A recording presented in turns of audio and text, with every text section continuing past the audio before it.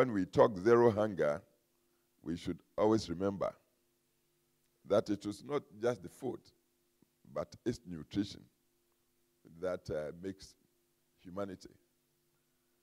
With this, I'd want to conclude by saying that I trust that the findings from the review will be used to enrich government's current nutrition and food security,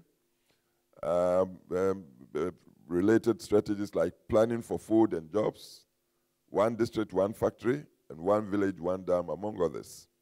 On my part, I'm privileged to be part of a couple of initiatives which I hope to use to support Ghana in achieving its zero hunger and malnutrition.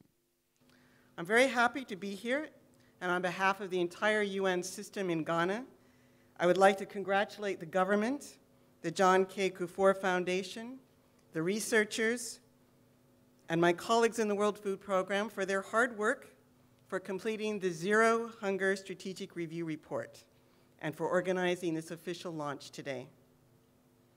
I would also like to take this opportunity to commend the government for its continued commitment to localize the Sustainable Development Goals and to see this strategic review as a foundation for its strategy to meet SDG 2 on ending hunger and promoting sustainable agriculture. I also appreciate that the review rightly commends Ghana for significant strides that have been made in reducing food insecurity and malnutrition over the years. We have celebrated Ghana's success in achieving the Millennium Development Goal to halve the proportion of the population who suffers from hunger. The Sustainable Development Goals are more ambitious, and Ghana has accepted among its SDG priority targets to further reduce prevalence of undernourishment and of stunting, and to expand school feeding programs, among other targets. I want to thank warmly the John A. Kufuor Foundation, created by the great Ghanaian statesman, the second president of the Fourth Republic, His Excellency John Agyekum Kufuor, and the World Food Program for the opportunity to be a part of this important event, the launch of the Ghana Zero Hunger Strategic Review Report. Ladies and gentlemen, my presence here this afternoon is also born out of the fact that as co-chair of the United Nations Sustainable Development Goals Advocates Group of eminent personalities, my duty is to help mobilize political support for the realization of the 17 SDGs, which present our generation with a historic opportunity to eradicate global poverty and hunger, address the challenges of environmental sustainability, achieve quantum leaps in the economic well-being of millions of people, and ensure that no one is in fact left behind. We recognize that when people are well fed, they will be healthy and will then be able to undertake activities in the productive and transformative sectors of society. When we are thus told that some 800 million people across the world suffer from hunger, with the number expected to reach some 2 billion people by 2050, then collectively, we have the onerous responsibility of helping to ensure that we, and I quote, end hunger, achieve food security, and improve nutrition, and promote sustainable agriculture, unquote, which are the words of SDG 2. For us in Ghana, we have performed arguably quite well in our efforts at reducing hunger. Indeed, we were the first country on the African continent to attain the Millennium Development Goal #1 of halving poverty and hunger, for which the country received an award, quote, for reducing the level of its malnourished population from 7 million in the early 1990s to less than 1 million today, unquote. .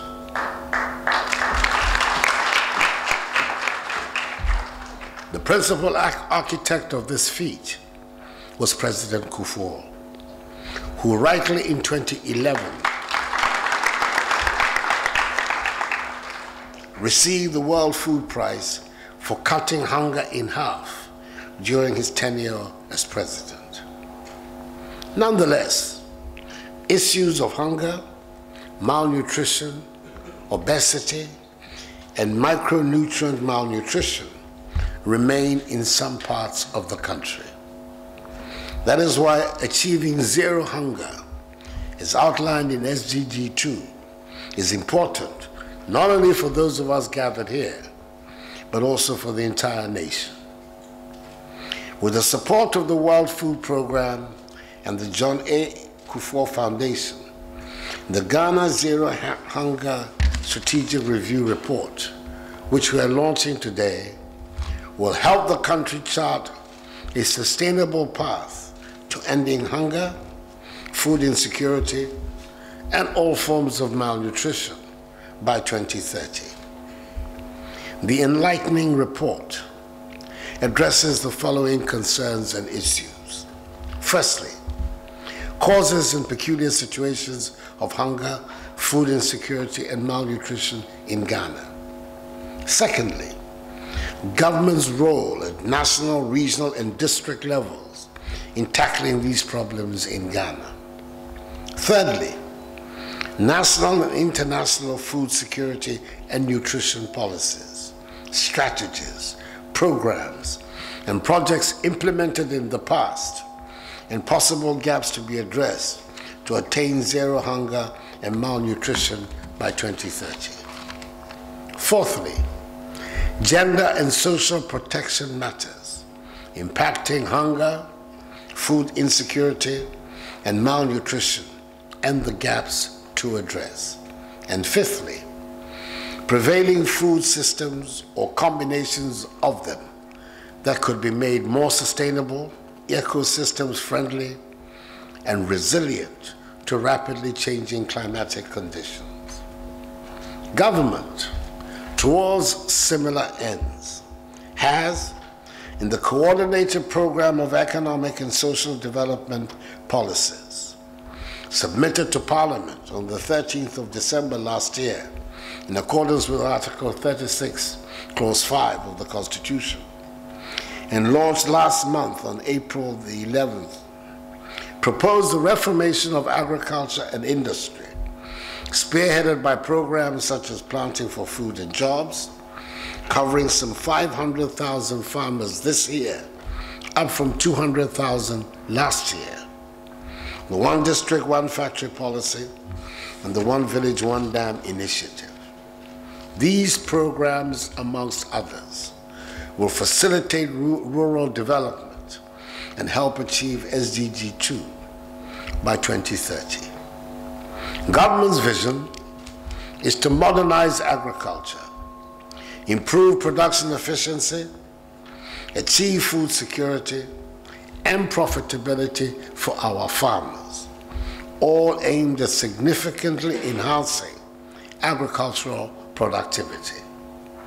The basic objective of policy is to guarantee food self-sufficiency, i.e. that we're able to feed ourselves and wean us of the disgraceful dependence on the importation of foodstuffs we can grow ourselves. We are determined to stand on our own feet. Hence our mantra, Ghana Beyond Aid. To ensure food security and promote improved nutrition, government is implementing some interventions, including institutional measures to prevent food losses, such as the district warehousing policy, promoting the production and utilization of locally grown and nutrition-rich food, strengthening early warning and emergency preparedness systems, developing and implementing a nutrition strategy which adopts a life cycle approach to deal with malnutrition at all levels, reviewing and scaling up the regenerative health and nutrition program, eliminating child and adult obesity, and promoting research and development in food and nutrition security. Ladies and gentlemen, when you consider that women are the first-line educators of our children, our communities, our nations, our region, and our continent, it is obvious that we empower our children and communities by empowering our women. We all appreciate that our women play a key role in achieving food security and improved nutrition. That is why my government has initiated women-specific measures to facilitate the achievement of SDG 2. These include reducing cultural and administrative limitations that impede women's access to productive resources, particularly access to credit and agricultural equipment. The MASLOC program has, in this respect, been directed to disburse 50% of its loans to women engaged in small-scale farming and businesses. Again, the Ghana School Feeding Program, a happy product of the Kufuor era, which provides hot meals daily to pupils of basic schools, has also been expanded from 4,881 institutions to cover 5,528 institutions in this last year, whilst the Livelihood Empowerment Against Poverty, LEAP, which provides stipends to vulnerable households, has been nearly doubled to cover some 213,000 households. All these are being done with SDG 2 in mind. The 15-member Interministerial High-Level Committee on the Implementation of the SDGs, which I inaugurated on 7 December last year, will not only facilitate coordination of activities and interventions on nutrition and food security, but will also harmonize policies and strategies on meeting SDG 2. Ladies and gentlemen, in seeing to the realization of the Coordinated Program of Economic and Social Development Policies for the period 2017 to 2024, Ghana will be on the path towards ending hunger and malnutrition. Our goal is to build a wealthy and self-confident Ghana that is in charge of its economic destiny, a transformed Ghana that is prosperous enough to be beyond needing aid, which engages competitively with the rest of the world through trade and investment. We are determined to build a new Ghanaian civilization that will afford a dignified standard of living to all its people. Let me thank once again the J.A. Kufuor Foundation and the UN World Food Programme for the support, and assure them that Ghana will own the process and implement as expected. Accordingly, I have the great honor to declare the Ghana Zero Hunger Strategic Review Report duly launched.